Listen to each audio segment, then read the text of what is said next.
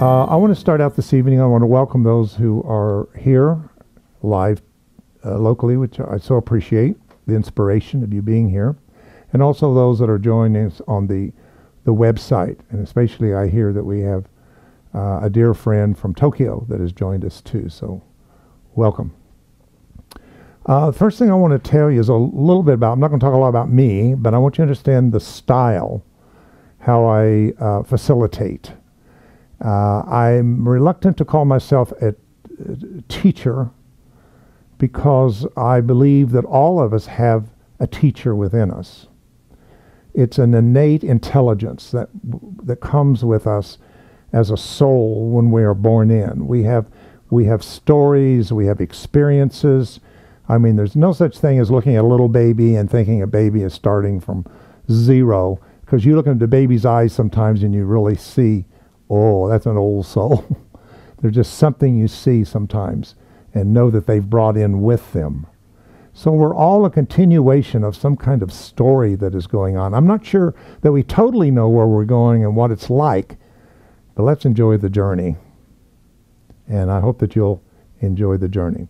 So I call myself a facilitator because I don't want to take away from that intelligence that is teaching you. So I want to facilitate the teacher that is within us. Since the teacher is more at the soul level, that means it speaks soul language. Now think about this. If you were from Germany, for instance, your native tongue would be German, of course. If you're from Swedish, it'd be Swedish. America, could be anything, but most of us, it's English. What I'm saying to you is you speak the language of the culture or the place in which you first learn how to communicate. So we have to realize the soul has a language of its own, and the head doesn't always understand that language. So you get that language sometimes in a aha moment, or an epiphany, or, oh, I knew that, but I'd forgotten it feeling. So that's how things have to be translated. And that's why we need classes such as this class and other classes that you may be going into, because you want to understand what is already going on inside of you. And we all know, but we don't always understand what we know, right? So we read books, we listen to speakers, we do all kinds of things outside of ourselves to stimulate that inner knowing. So never give a teacher your power. I do not want people to give me the power to be their teacher or their guru or whatever, but I want to empower you to say that it is what you need to know is already in you.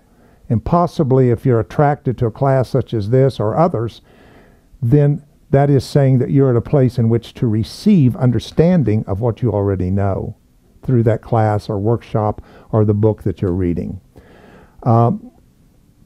I don't always stay strictly with notes, because oftentimes something happens and I call it channeling my higher self, and it comes through me and not from me.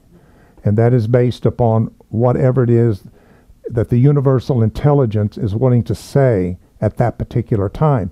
So I leave myself open to that. I don't want to over-organize myself, but to leave the ability to be spontaneous and bring present truth to us.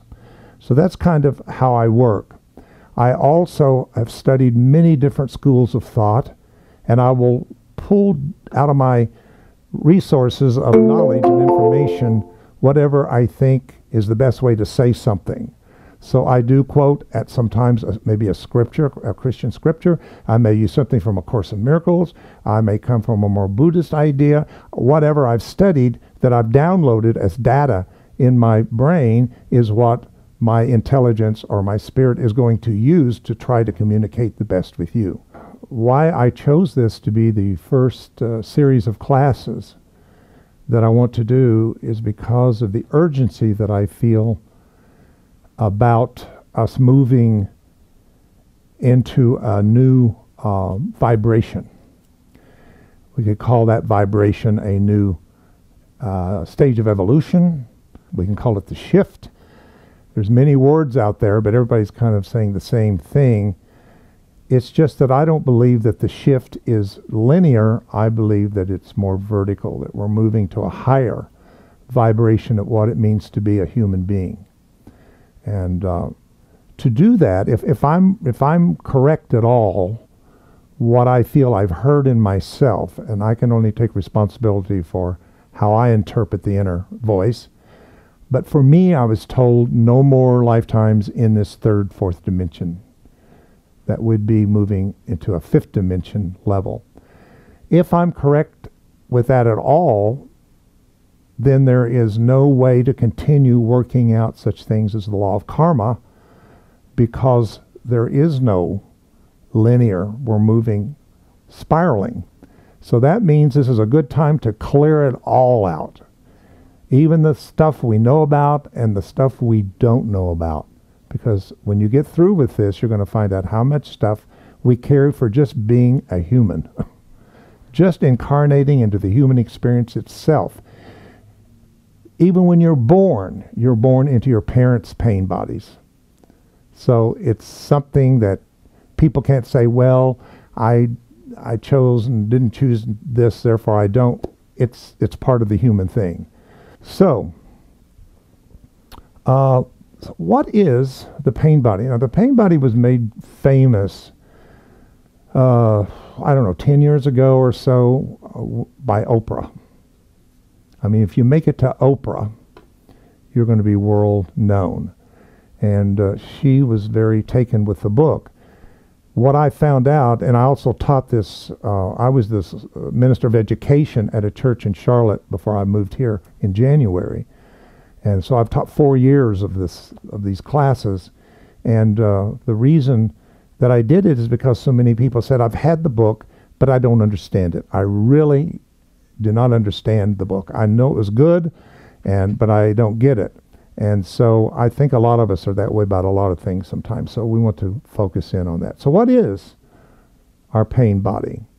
The pain body is the collective manifestation of all the pain, misery, and sorrow a person has ever gone through in their entire life, or lives, if you believe that. And all things they inherited from their culture, from family, and from history as well. Actually, we're ending 10,000 years of human adolescence. 10,000 years ago, it was dominion over the earth, men over women, domestication, and reductionism. And therefore, during this time, we were to develop an identity, what's called an ego. An ego. Now, actually, there's two sides to ego. The ego is kind of the new villain in the drama, but it really isn't. There's a side of the ego that is very good, and that is the true identity of who you are versus the identity you think you are, based upon outside stimuli, such as what culture has taught you, religions have taught you, so on and so forth. So you have kind of a split aspect of yourself, a self you truly are, which is authentic, and a self that you have become based upon information that you have validated in your belief system as a perception. So therefore, the world you live in out here is a world of your perception. See? So this is a tremendous time to realize that humanity is going through birth pains, growing up pains.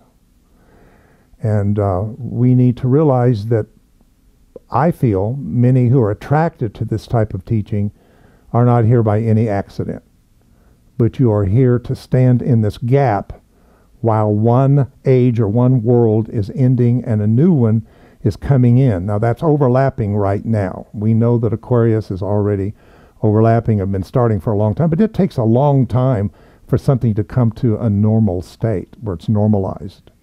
So we still got two norms that are kind of around, the one that was hanging around and the one that's trying to stabilize itself. So this is a time of being maybe a little even unbalanced, even confused or unsure. That's not a bad thing. It just says that things are shifting and that the old patterns are not holding you like they used to. For instance, we know magnetic fields have changed. You that have studied the Schumann frequency that has been around for years and years and years, that the Earth heartbeat has been around 6.7 heartbeats per minute. Now it's up to around 30 something. So that means the whole magnetic fields of the planet has changed, and your cells follow that because you are the children of Mother Earth. Therefore, what Mother does, her children also is trying to match. So that means that you're probably going through some interesting symptoms in your life, mentally and physically, that maybe Western medicine doesn't understand or know how to diagnose, because it is really more spiritually based.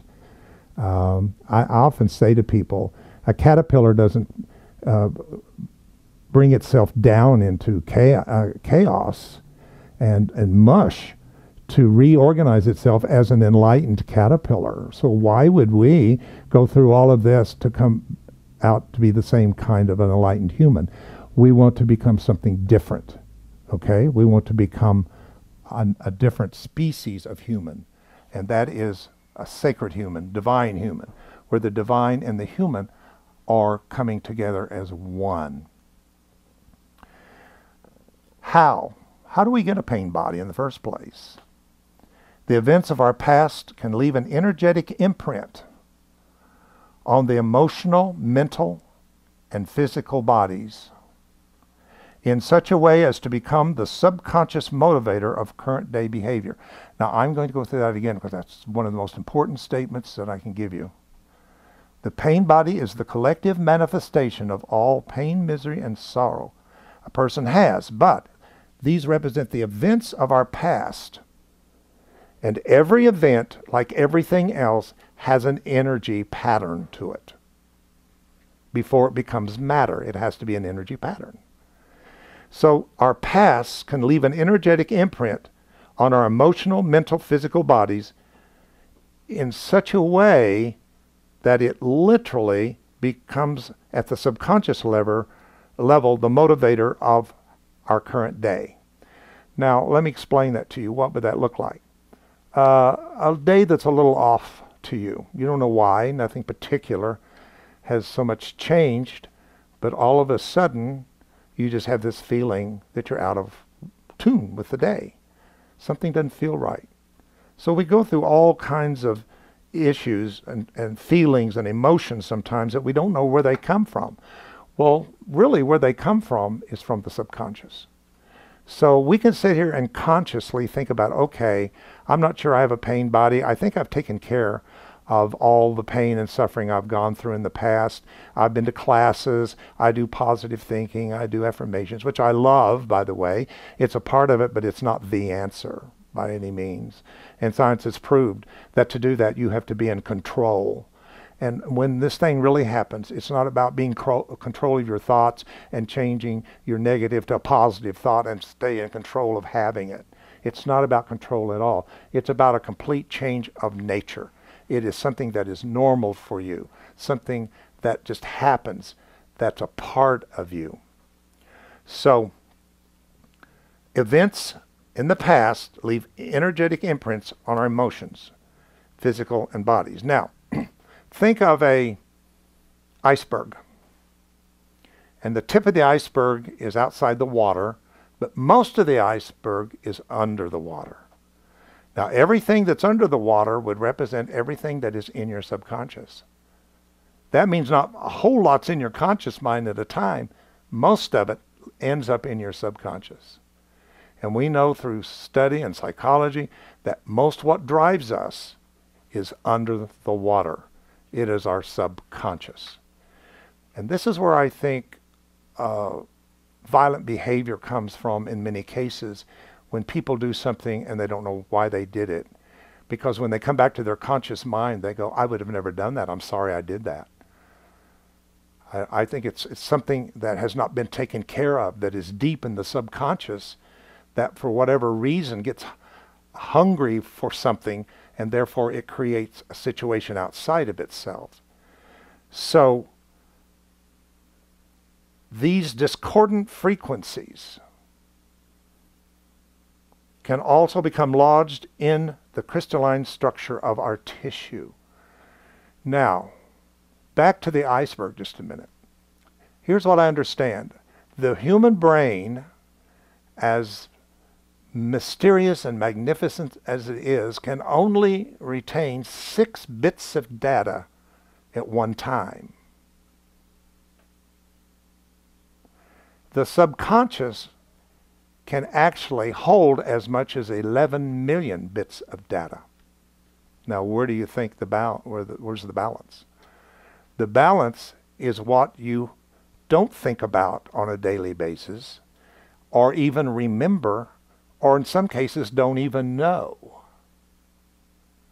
I do work with tuning forks and have clients, and it's amazing how much trauma I find in people's fascia or connective tissue, because that's the first thing we are as a ball of energy, as a plasma. And Wilhelm Reich says that either we're going to do one or two things, even based on our environment while we're being formed in the womb. We're going to contract or we're going to expand. So now that people are understanding that, they're talking to the baby, and they're singing to it, and they're playing Mozart, and they're doing all kinds of things to try to give a good environment for the baby to feel it can expand itself. Therefore, it'll have a more expanding experience when it gets here. The body will be more relaxed, will be more free.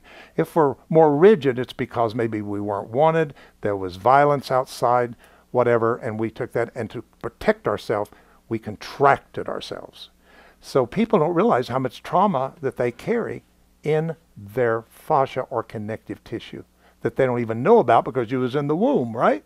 So you didn't have the intelligence at the time to know what was going on, but that doesn't mean you were exempt from not receiving some kind of experience of what was going on the outside of you and the inside of you. The food the mother was eating, the mood the mother was in, all of these things is the first things that begin to find themselves energetically imprinted within who you're going to be.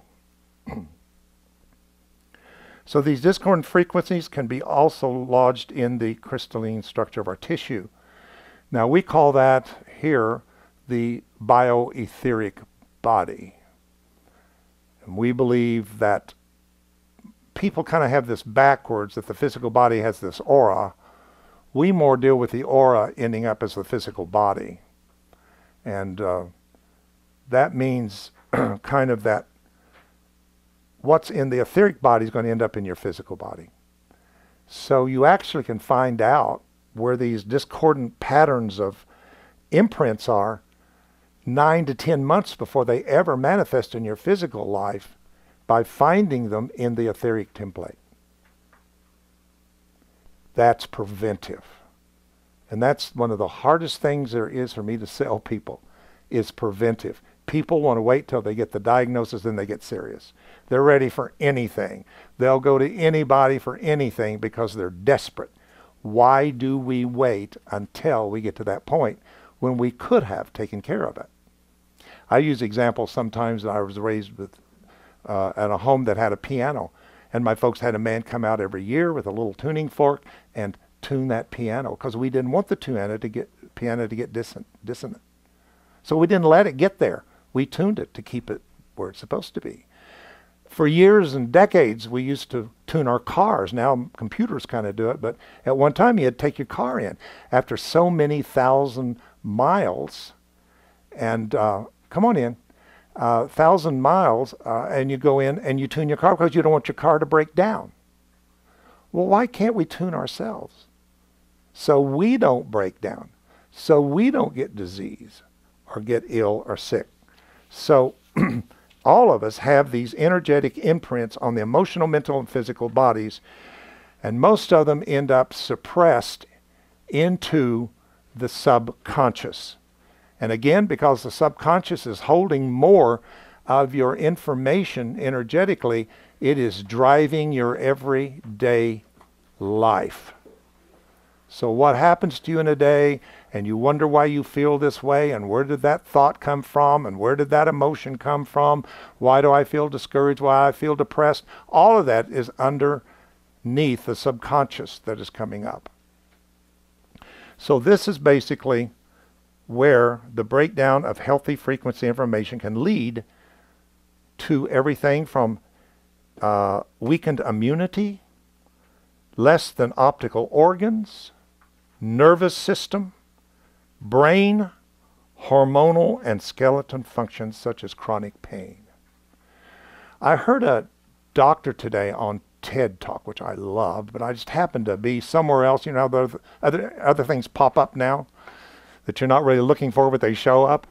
And it was about disease being an illusion, and I wanted to hear it. So I listened to this talk, and he's on the right track, because he said he had a baby boy that was dying. They didn't know what to do. They rushed him to the hospital. He said, I couldn't do anything. The doctors couldn't do anything. But bottom line, what they found out is he had too much iron in his blood, and what would have taken care of that was more vitamin D. And that changed this doctor, and he immediately went to the why people get sick rather than being sick. And he has it. He has studied diet, he has studied toxicity, he has studied our psychological emotions and everything. And I wanted him so much to go a little bit further, because it really doesn't just start with the food we eat and all of that. It starts in our emotions and our feelings and our unresolved issues that we stuff into our subconscious as these discordant energy imprints. And as I said, for you that came in, just being in a human experience, you have it. You don't even have to know what you did, but you have it. So, why? I've given you what and how. Why? Pain body has become certain patterns of life. Some content can be different. So, here's some questions I want you to contemplate or ponder. Does the voice in your head have a life of its own? Just contemplate that for a moment with no judgment, right or wrong, good or bad. This is what's going on. We've got people in the world that have their story and they're not budging. And we're clashing like crazy, especially in the political, because everybody is so set with their mindset and their belief system. You got it in a lot of religions. My religion's right, all other religions is wrong. You got it in everything. People who have this voice in their head that they think is the truth, and maybe it's not. And we go through that in the class. Is your story really true? We'll take you through that. And you will not believe how many students find out, well, you know, now that I'm thinking about it, that's not exactly the way it happened. And the minute you can find that, you can get in. And the truth begins to dissolve the unresolved issue, which is your pain body. And that's the way it happens. Next question. Do you find yourself interacting the past over and over again? Think about it. Do you have a pattern? Let me give an example. As a minister and as a speaker, I have counseled a lot of people. Most of them are women who have come to me and said, I want to get out of an abusive relationship or a marriage that's not working or whatever. And this could be anything, but that's just what comes to mind. And I counsel them, I pray for them, whatever they need to do. And they do, in many cases, not all.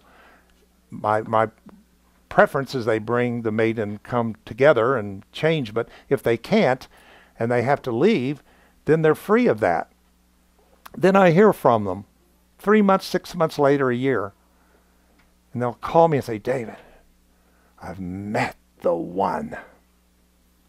This is the one I've been looking for. This is my soul mate, whatever that means. And I said, good, I'd like to meet him. And he comes in. Doesn't take me 30 seconds to realize same content, different form. Just because you change physical form does not mean you've changed the content of the past experience that you had.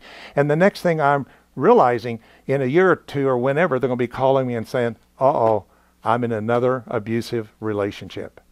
So we have patterns that we keep repeating even subconsciously in our life, and think what a life would be by breaking those patterns and living the mindful life, living the awakened life, living it by really wisdom of the heart, would upgrade your life immensely. But we can't carry this old baggage around of all this that we carry that we talked about earlier. The next one is, are you looking for a different way to handle life's challenging situations? Right now we have specific issues going on at this particular place and time. We have a lot of things going on. How are you handling it? Boy, Facebook, oh my God, I can't take it very long, because I have friends on there that I've known for years that are like family, and they're like all, you know, some's on this side, some's on that side, and they're at each other. And I just can't believe how people are handling the present situation. Are we handling it from a higher place in ourselves, or are we caught into the drama of it? And that's what the pain body loves, is drama. It feeds on drama. So the more drama you have, the more you feed your pain body. And the more we get you off the stage, Shakespeare's quote is, we're mere players standing on the stage waiting to go on. And it's really true. We really are acting out the stories in our head, whether they're true or not. And because most of our stories aren't true, and I've certainly found that out with most people I've dug down deep, that most of the stories they have is not true. It's a made-up story in their head of what it felt like it happened, or they thought it happened, or what somebody else diagnosed that it happened. And when people get free of that, it frees up energy in them to get intuitive and creative, and direction starts coming in their life, and they begin to attract different frequencies of friends and people, jobs, and whatever. It's the natural laws of the universe working. But it will not work if we do not give it the freedom in which to do what it does. So, what about doing something about our pain body? I love this quote by Carl Jung that says, I think it's going to come up here in a minute. The psychological rule is that an inner situation not made conscious will what? Happen as fate. So don't think because you have squashed down all your stuff from childhood and all your issues, and now you've got this new positive outlook mentally, that you have gotten rid of the energetic imprints of those experiences. That's deeper work. Some people call it shadow work. If you're familiar with shadow work, it's going into the subconscious. But people say to me all the time, go to the light. Go to the light. No, I said, I am the light, right? Every one of us is a spark of light. Go to the darkness. That's where light likes to go. Light loves to go into the darkness and disprove it. You understand what I'm saying? If we turned all the lights out in here, it would just be an absence of light. It'd be nothing of itself. And you turn the lights on, and it shows you the darkness does not even exist. It's not a war between the two, like some religions teach. You got light and dark working against each other. No, just turn the light on. Turn the good on, and you'll see there is no evil. It's all in this awakening place in us. So, awakening is the name of the game, and we're going to talk about that. Living as an awakened human. So, I this morning had an experience. I was in a parking lot somewhere, went into a place of business and came out, and I was pulling out, and something caught my eye over here and reflected, and I thought, oh my God, somebody's about to hit me. Somebody's backing into me. Well, I turned around, it wasn't. But the story in my head. Now, where did I get the story in my head? It just came up like that. I didn't have to think about, okay, now I'm going to sit here and think about a car hitting me. Maybe I didn't analyze it. It was an instant response that came right out of my subconscious. And then I thought, oh my God, about 3 years ago in Charlotte, North Carolina, where I lived, I had a terrible wreck. And it was one of those, I don't know where it came from, just barreled into my car. And I relived that experience. Even though it was 3 years old, I experienced that this morning. It felt just like that because I have it.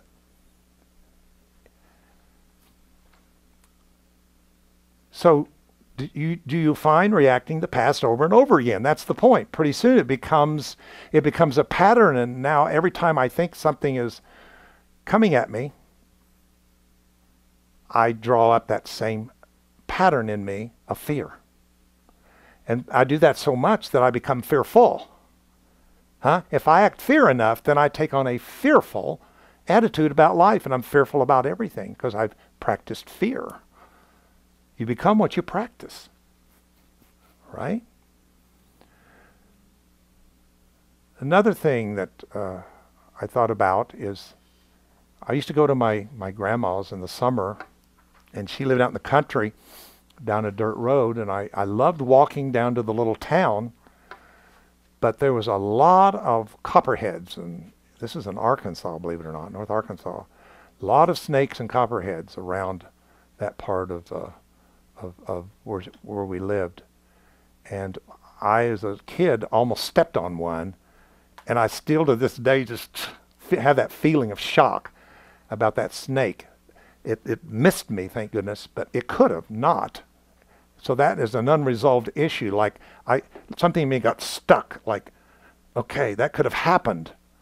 So I'm walking down this road, and I look ahead and I see something in the road. Oh my God, it is a snake. What do? Turn around and go back? I mean, I just sat there and experienced the fear that there was a snake. It looked just like it. Long story short, I made it close enough to see that somebody had thrown out a piece of a hose, and it was a hose. So the story in my head was not true. But if I'd have turned around and went back and continued the story in my head, I'd have even fed more of a fear of something. But the truth made me free. And when you start knowing the truth will diminish your emotional pain body, and you can live a more free life. One more example. I remember being a kid, maybe 4 or 5 years old, falling down and skidding my knee. I thought that was the end of the world for me. I remember it, at that age, I cried. It hurt so bad. That was the worst pain for me. And my mother held me and, said it's going to be all right, because she knew a bigger picture than I did. She knew that, well, wait till you get older. This is going to be minor compared to some of the things that are going to happen to you. But at that moment, that was so important to me because it's all I knew. It was relative to that. So that is something that also I filed away in me. So what can we do about the pain body? And what will we cover in the 6-week class that I hope you will consider being a part of? We're going to learn how do we feed and keep alive that part of our unconscious self. How do we develop issues in our life unconsciously just to feed something that is unconsciously? Again, I ask you to imagine a life free of that, free of falling into those loops of consciousness where you keep repeating issues. You don't know why you did it, and all the while the subconscious was saying, I'm hungry, wake up and do something, feed me. So the fear that is an unresolved frequency is looking for fear. Grief is looking for more grief. Anger is always looking for something angry. So I'll find somebody and find their buttons to push so we can push each other's buttons and fight. And I'm sorry to say that some couples do that. They push buttons and fight, and then they make passionate, great love. Yeah, that's how crazy it can get. And people don't understand, why do I do that kind of behavior? Because it is deeply in the subconscious part of us. So I mentioned earlier that we have what I call the authentic self. Now, you can use whatever you would like in the terminology of what to call that. Some would call that the divine aspect of ourselves, or we can call it many different things. I just call it the authentic self, the real you, the you that was before this body. Okay? So, I know I was taught, I had my whole beginning as a human, and I needed to get into some religion and find the spirit. So that's what I did as a kid. I thought I didn't have it, so I needed to go get it. So I went to a church that could give me the spirit. Then I found out, about 25 years ago, 20 years ago, this famous quote now by D. Teilhard Chardin that says we are not human beings having a spiritual experience, but we are spiritual beings having a human experience. Whew, what a shift. What a change. I am a spiritual being. That's the authentic self. That is the part of me that has been created. And what has been created part of me is whole now. But then this self I made over here, because this is what culture said. This is what my parents said. This is what education said. This is what religion said. This is what the outside said, and formed me into an image like unto them. You get that? That's your gods, little G-O-D, of the world, who mold us into an image that benefits the system. Huh? And you that have kind of awakened from that have probably been misunderstood by a lot of old friends and family, because people are intimidated by people who know their power. The center of their power is in themselves and not in the systems. It's very important that we find that. So here's what we will cover in the class. Week 1, we'll go deeper into what your pain body made and how is it made. We will go into depth to understand the how. How do we have one, and how did we make it? Because I think if you understand how it happened, you can know what to do about it. You have to understand the how of it. Week 2, how the pain body renews itself into patterns of our life. So I've touched on all these tonight, but these are going to depth into these things. How the pain body renews itself into patterns of our life. 3, the awakening to your inner purpose. Finding your inner purpose. Why am I here? Why have I incarnated at this particular juncture in history and in time? Why am I here as a male or a female, or as African American or Caucasian or whatever? All the things, all the labels that make us up in the human realm holds, it's like a container that holds the treasure of your purpose. And your purpose goes further than making things just better.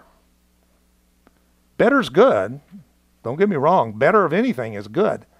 But actually your purpose is more deeper than that.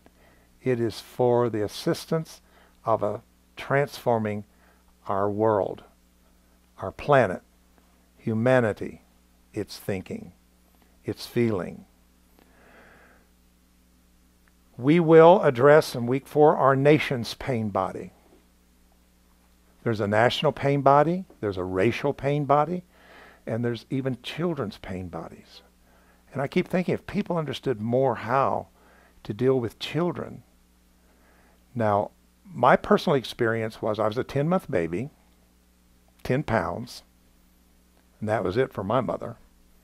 As the last, I was the only child, the only son, the only child. But And I had great parents and I love them, but they were not without their issues and their pain.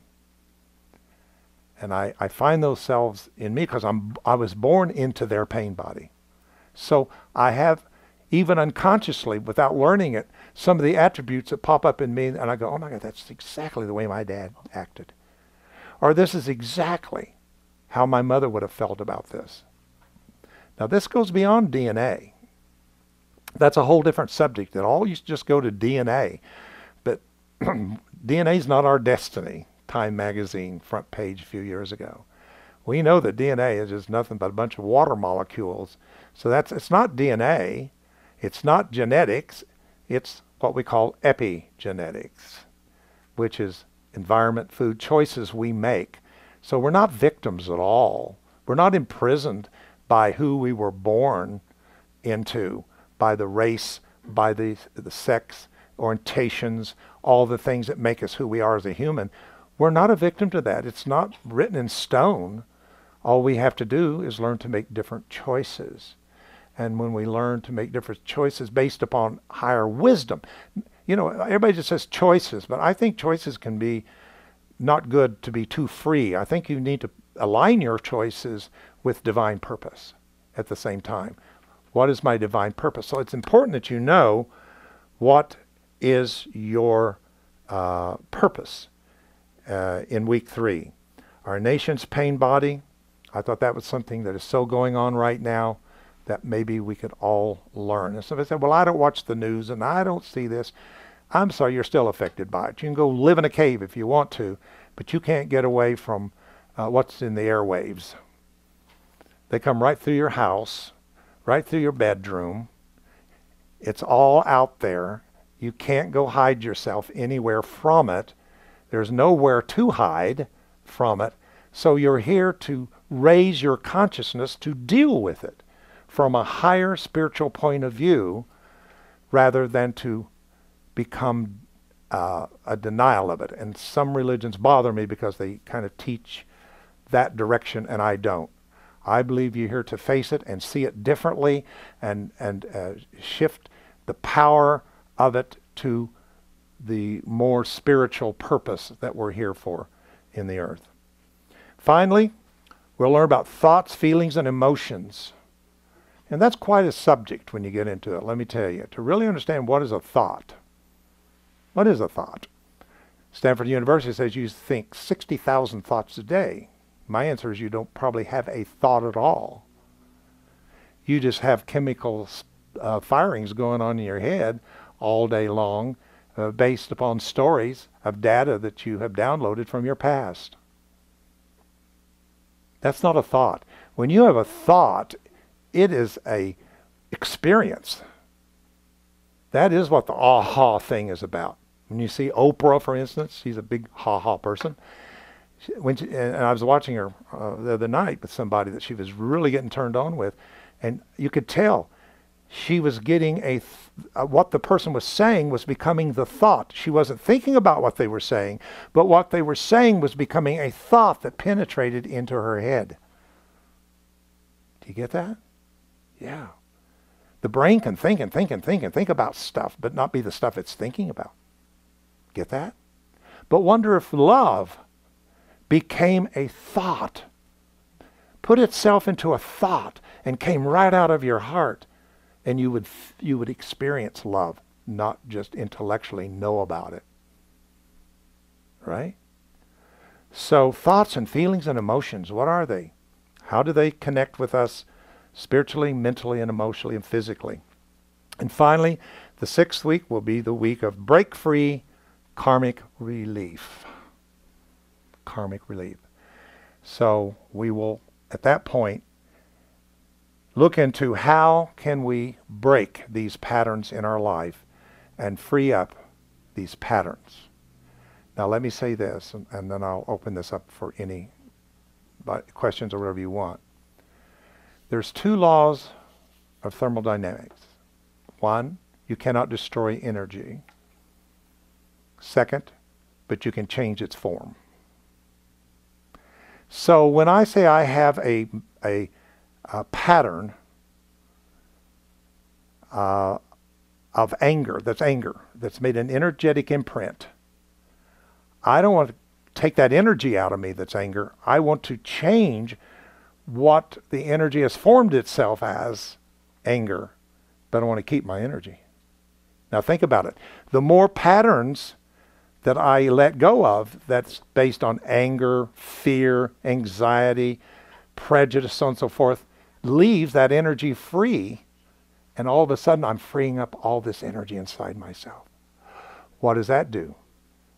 I get ideas I never had. I get guidance I never had. I get clear about myself and my life and my purpose and what I need to do with it.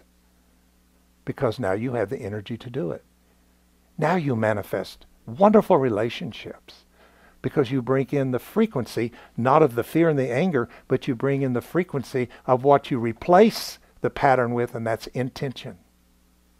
Now you've put intention. And if your intention is, I want someone in my life that is a frequency match for me, that we can work together as twin flames and work for the world and not work on each other. There's too much relationships where people are working on each other. I make you mad, you make me mad. I do this, I do that. It's not about that. It's about partnerships in the world that's working for our planet. That's my goal. And I'm not talking about just an intimate partner, husband, wife. I'm talking about all the relationships of your life need to be frequency matches that stimulate your potentials and your possibilities. It gives you new insight by just being with them, being around them. You become something bigger than yourself with them. So, Karmic Relief starts next Wednesday night, 7 to 8. And we will go for 6 weeks. You can come and be here for the whole 6 weeks, or you can, if you can't do that and miss, you will have a download in which you can download in the class if that's what you want to do. We're asking for $15 per class, which would be 6 classes would be $75. 90, okay. But we're offering you, if you pay for all 6 of them, it is $60. So that's a pretty good deal. So all 6 of the class, that's only $10 a class. And we've been here about 3 or 4 months, and we've never charged for anything in here. So I got to start doing that because I got a space here to pay rent for and do whatever's why we're doing that. So, and I think too it's important that people have the exchange of giving and receiving. So I so appreciate you that came to be here tonight. There's a nice little group here that's local, and also all of us that are on the webcast. How many do we have, Randall, that are 15 on the webcast? So we welcome you to and hope that you'll join us also. So thank you so much for coming. Can we just take a moment to just do 3 heart breaths? I'm studying heart math right now. So I'm going to be a certified teacher for heart math, and I hope you'll consider that. What a great class that is to learn heart math. But we're going to do what we call heart-focused breathing. So what you're going to do, you're going to breathe, but you're going to focus at the heart. So when you breathe, feel the breath coming for the heart. We're going to do that 3 times. So just close your eyes. Breathe in at the count of 5 and exhale at the count of 5. Ready? Breathe in. 2, 3. And exhale through the heart. Breathe in, centered at the heart. And exhale. Touch your heart with your hand.